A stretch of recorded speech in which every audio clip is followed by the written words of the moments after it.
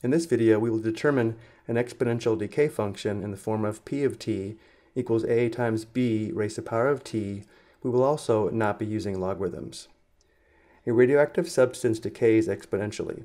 A scientist begins with 160 milligrams of a radioactive substance. After 25 hours, 120 milligrams of the substance remains. How many milligrams will remain after 32 hours? Round to a tenth of a milligram. Remember, when we have an exponential function in the form of p of t equals a times b raised to the power of t, a is the initial or starting amount. In this case, because the scientist begins with 160 milligrams of a radioactive substance, we know a, the initial or starting amount, is equal to 160. And therefore our function must be in the form of p of t equals 160 times b raised to the power of t.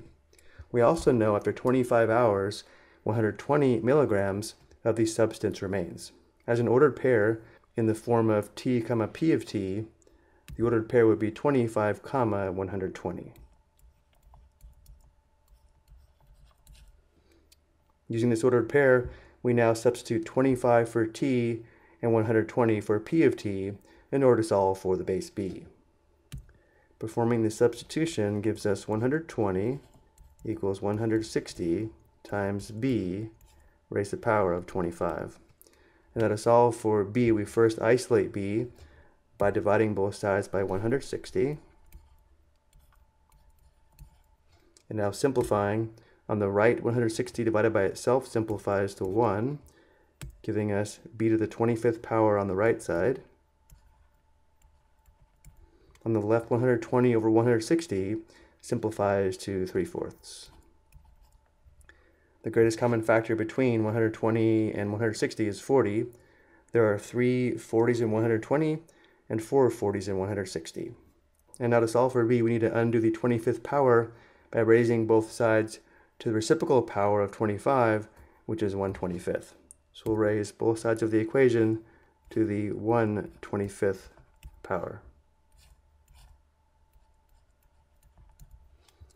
Notice now on the right side we have powers raised to powers, and therefore we multiply the exponents. 25 times 1/25 is equal to 1, giving us b to the first, or b, on the right side.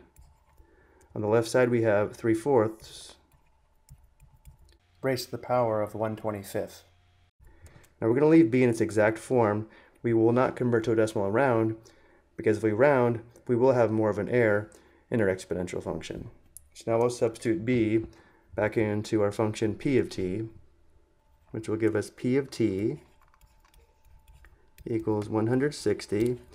Now because the base b has a rational exponent, let's put the base b in brackets. So we have open bracket and then 3/4 raised to the power of 1/25, and this base b is still raised to the power of t. Now let's go ahead and simplify this. Notice how here we have powers raised to powers, and therefore we multiply the exponents. 1/25 times t is 1/25 t, or t divided by 25, and therefore our simplified exponential decay function is p of t equals 160 times 3/4 raised to the power of t divided by 25. Now that we have the exponential decay function, we can determine how much remains after 32 hours by determining p of 32. P of 32 is equal to 160 times 3/4 raised to the power of 32 divided by 25. And now we'll go to the calculator and round to the nearest tenth of a milligram. To the nearest tenth, we have 110.7 milligrams.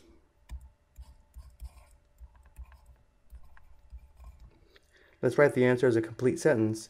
We now know after 32 hours, 110.7 milligrams of the substance remains.